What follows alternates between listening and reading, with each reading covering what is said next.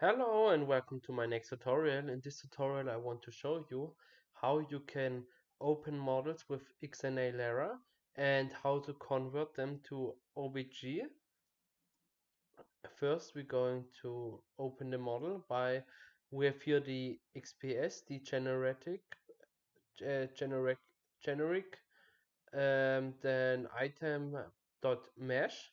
Then we're going to drag it over XNA Lara like that over the program.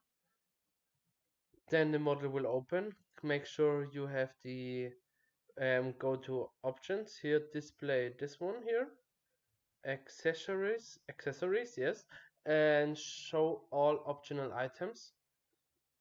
In that case he has no optional items, but many model has them.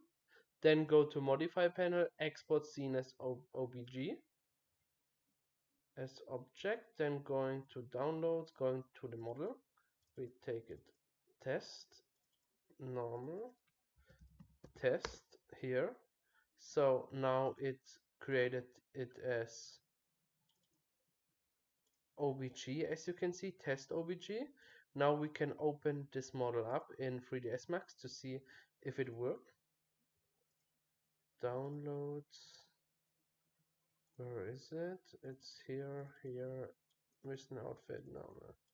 So import the model.